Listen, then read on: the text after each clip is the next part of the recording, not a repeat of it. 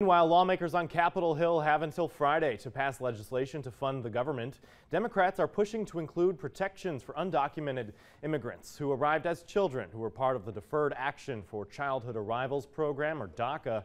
But Republicans say they're moving forward with a short-term spending deal with or without DACA.